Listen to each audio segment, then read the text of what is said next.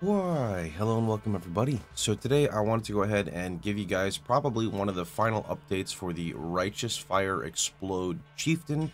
Now do know that this character can be played on a number of ascendancies ranging from Chieftain, Juggernaut, even Inquisitor, Elementalist. I'd probably say Inquisitor is the least suited for this, but it still could work. With that being said, I'm going to go ahead and run two maps for you guys, show you what the build looks like.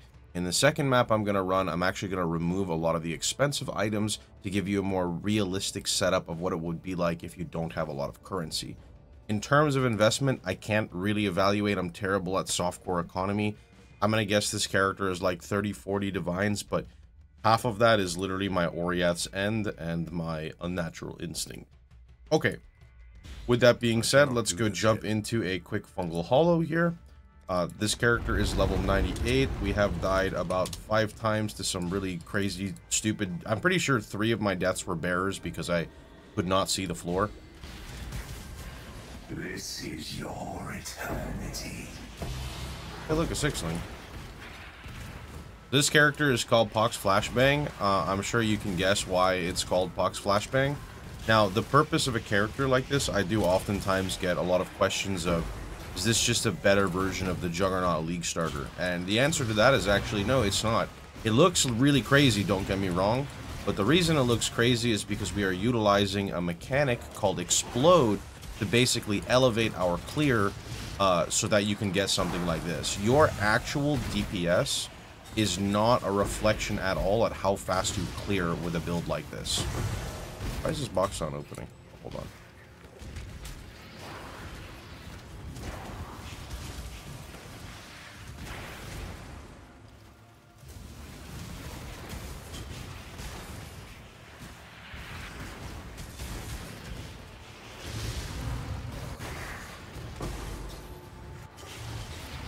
So one of the main things to understand is whenever you're playing an Explode build like this, right, you are essentially sacrificing pretty much everything in terms of acquiring Explode. So you're sacrificing like a gear piece. In this instance, I'm using Assonance Gentle Touch instead of, say, Legacy of Fury. And then I'm sacrificing some points on my tree for fire conversion. And then on top of that, I'm also going ahead and removing points into a cluster jewel to get an elemental proliferation. So those are the main things, and we'll talk about that more in detail once we finish these two maps real fast.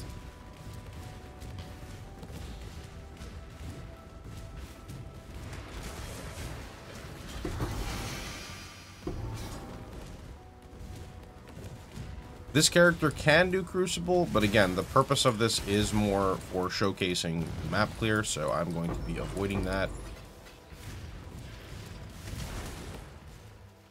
Okay, so this one is done. So what I'm going to do for this next map is we're going to run our favorite map, Toxic Sewers, and I'm actually going to just straight up remove the Unnatural Instinct here, the very expensive jewel that's giving me 36% AoE. And I'm going to remove the Oriath's End, and this puts it a lot more in line with what I guess you could say the average player could afford, right? It's still alright. It's not too bad. One of the biggest things is, with these points here, 1, 2, 3, 4, 5, you could directly take these and go into like a medium cluster jewel for AoE, and that will help make up a lot of the AoE you lose on the, what is it called? On the Unnatural Instinct. Actually, switch MTX to my new favorite. I've been really enjoying the Transcendence MTX. You can see the results are still quite similar. I just exploded that whole room, for example. I wasn't even in there. Just you know, some of the main differences is when you have Oriath's End, you how do I explain this?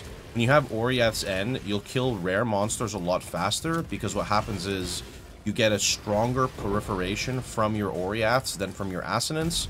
So oftentimes you are charging through and you get the really meaty Oriath explosion, which number 1 helps chain, and number 2 just does way more damage than the Assonance.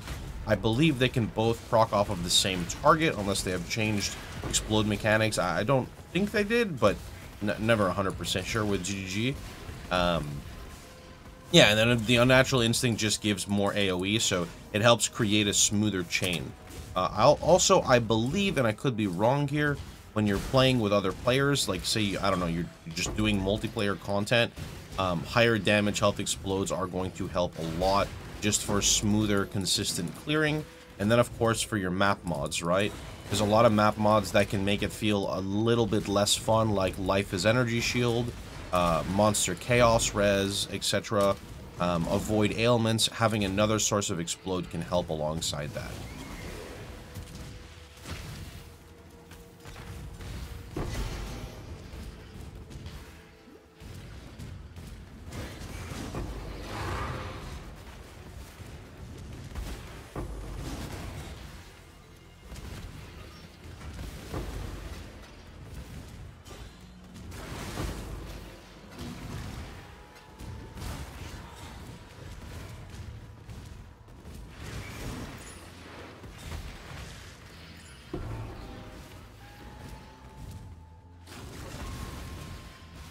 Alright, 0 mobs remaining, let's go. Okay, so now let's talk about explode mechanics and how essentially everything works. So step 1, for this setup, we're using a pair of Assonance Gentle Touch. 2 reasons. Number 1, actually 3 reasons. Number 1, it's guaranteed explode on a cursed enemy. But why is this good? This means that there is a 100% chance that you are exploding a target. Not just a small percentage, but a literal 100%. The reason the 100% is so valuable is it's so consistent, right? If you have enough damage to kill a mob, which triggers another mob to die, you effectively have enough damage to kill that whole pack, and then depending on how dense your maps are, to continue that chain, right? Now, some things to talk about this are, if you notice while I was mapping, monsters had elemental weakness over them even though they were dead. That is because enemies killed near corpses affected by your curses. Oh, sorry, not that one. Non-aura curses you inflict are not removed from dying enemies. So what this leads us to is the next part. If a mob happened to walk next to the mob that just died and dies from the elemental proliferation, it will also explode, creating a chain. Anyway, enough talk about that. One other thing to note is that you'll notice with these gloves, they curse enemies with temporal chains on hit. We want to bypass that for a more usable curse for our build. I recommend flammability or elemental weakness. The implicit elemental weakness on hit basically overrides the temporal chains and does not let it apply because we only have a 1 curse limit. If you can't find a pair of Assonance with elemental weakness on hit or they're too expensive, you can always go with a Warlord ring that I don't have at the moment with curse enemies with flammability on hit. Yes, this does lower your single target, but this character is designed more for exploding, screens, literally, right? Okay, with that being said, you got your pair of Assonance gloves. What do you do now? Well, this right here is when you have to understand that Assonance is a physical damage explosion. Because it is a physical, we want to convert it to fire, right? Main reason for fire is we're playing a Righteous Fire build, right? Works out really well. All those sources of fire damage, fire multi, etc.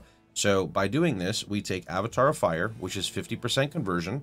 And then we go ahead and on any fire mastery, we take 40% physical conversion.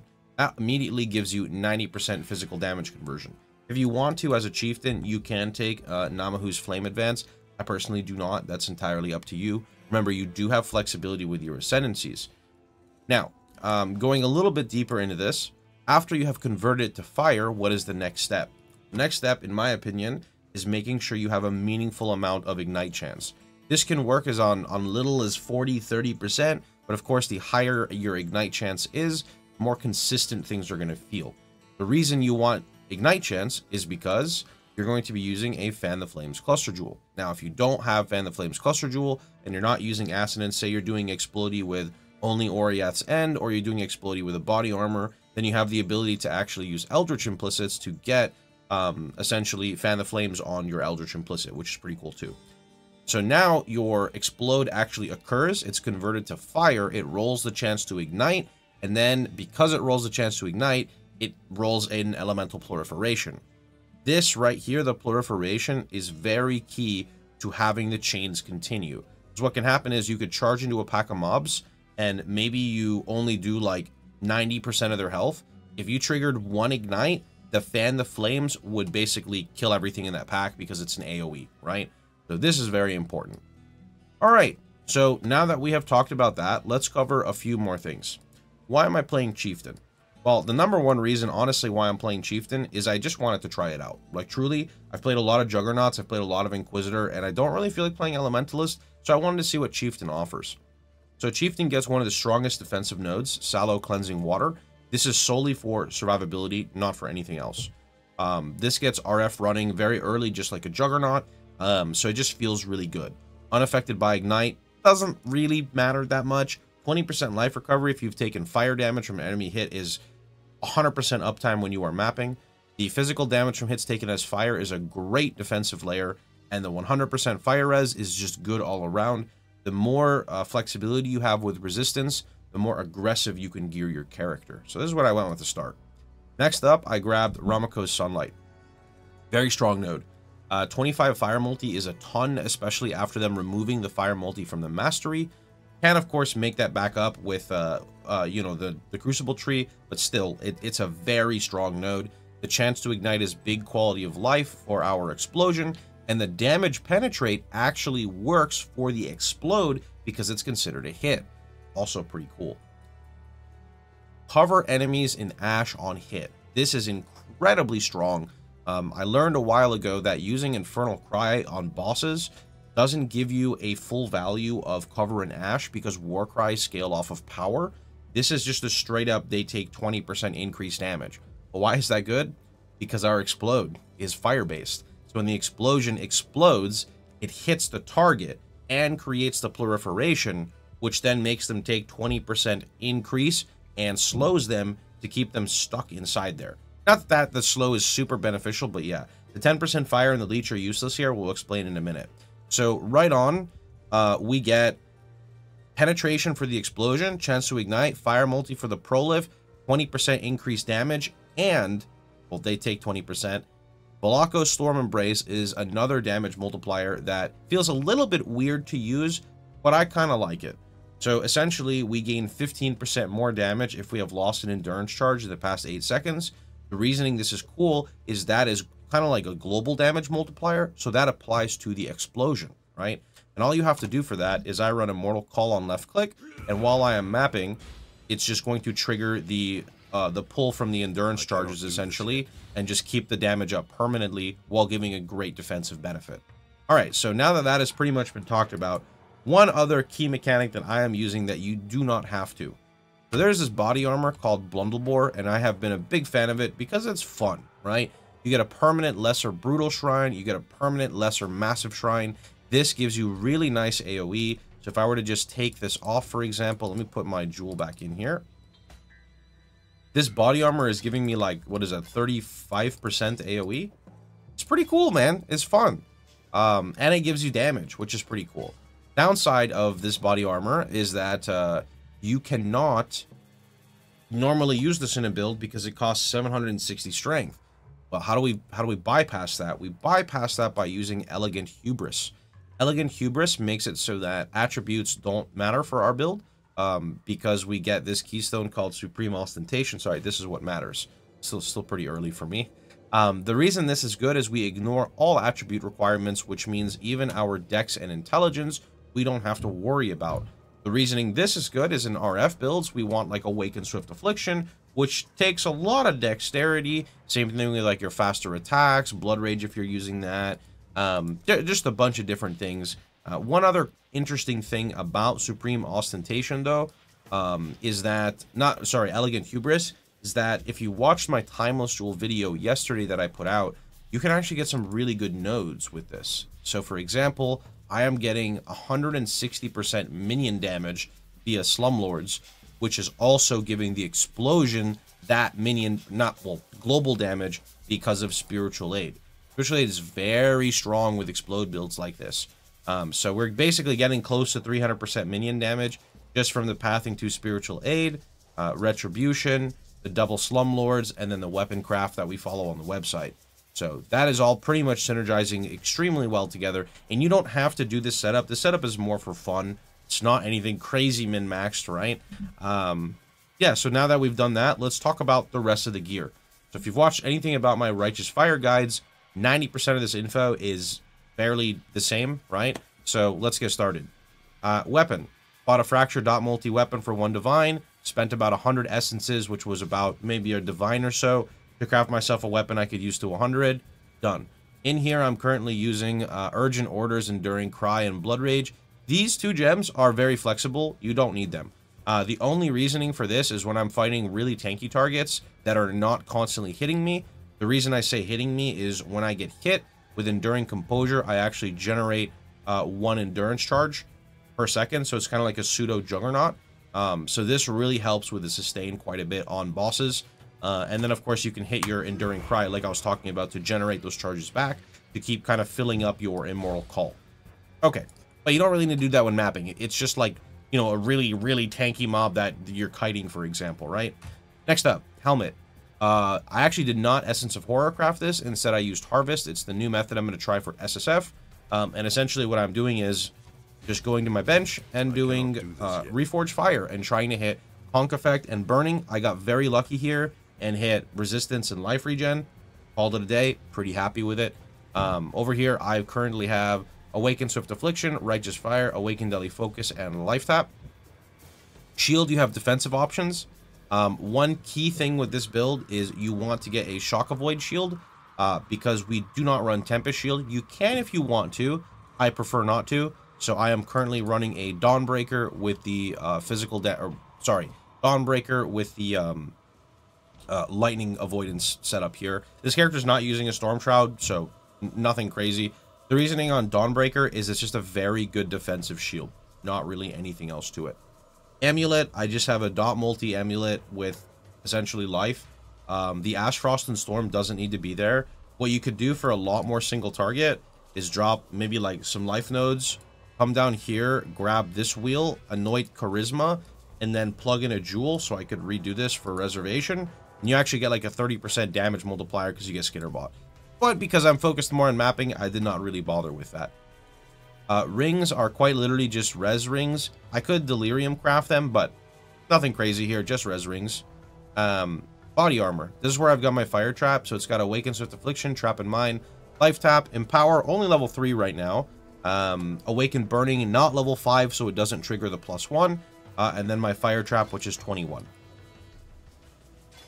Over on my boots, I went ahead and went with a percentage life regen roll on the Fracture, mainly because I'm not using Fractured Gloves for life regen, so I've kind of swapped those around. So my boots, you want to make sure you have Scorch Ground on them. Scorch is a damage multiplier for single target, right? So life, res, regeneration, right? Onslaught on kill. Over here, we've got faster attack, shield charge, frost blink, and life tap. Belt, Immortal Flesh, such a cozy belt. The character gets really high life regen. This is not with the 20% recovery, so it's closer to like, I guess, 2600. And then with flasks on, it goes up to 3k. So it's kind of like 2.5k net regeneration, maybe a little bit higher even. So pretty solid. And then, of course, my gloves, Assonance, where I've got the Divergent Herald of Ash. Regular works just fine. Determination, Malevolence, and Enlighten.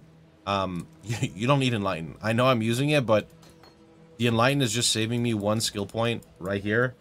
I just bought an Enlighten to flip, and then just figured why not save a skill point with it, so doesn't really do much right now. There's a lot more min-maxing you can do again, but just kind of wanted to have fun with the character.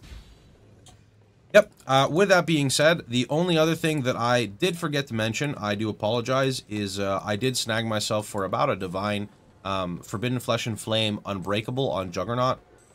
You don't really need this. It does massively help the character with elemental mitigation, but not against super big hits, just more against, like, honestly, at this point, elemental attacks is what it has been helping me mitigate. But it's not something that's mandatory at all. I could fairly confidently level the character to 100 without them. It's just another defensive layer to add in. But it really actually wasn't as big as I thought when I looked at it in POB. The elemental mitigation, I guess because I don't have nearly as much armor as I'd like, it's not really anything incredible. So these easily could be replaced with, like, potentially even just like a Watcher's Eye. I don't know what I would want on the Watcher's Eye for Ellie mitigation, or you could just use 2 7% life jewels with damage, right? And that's another 14% life. That's actually pretty impactful on this character. Yep, that pretty much summarizes the build. I did actually also want to drop this bottom section, potentially go into like another cluster jewel setup, but I don't know, Soul of Steel was hard to drop. The character's lacking max res, so I decided to kind of keep that. My Pantheons are currently on Brine King and Relicash. Kind of can't remove Brine King unless I had a Storm Shroud, because I am not immune to freeze. And I actually think that's everything I could possibly tell you guys. Only other thing would be, I guess, showing my damage and hideout. So with no frenzy charges and not level 5 awakened gems on my fire trap, it is rocking 817k. Fairly confident it would be 1 million if I had a burn damage level 5 with Empower 4. And then on Righteous Fire, which is pretty set up because I do have the level 5 awakened Ellie Focus.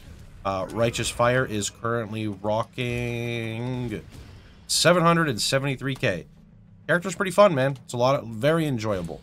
Anyway, that's pretty much about it. I don't think I'm going to be playing the character much longer. I'm probably going to ding it to 99 and then get ready for a solo self-found run. So, hope you guys enjoyed the video. If you did, please feel free to like, share, and subscribe. And don't forget you can catch me streaming live every day at twitch.tv/Pohx, but Sundays. Take care, everyone. See you guys all tomorrow.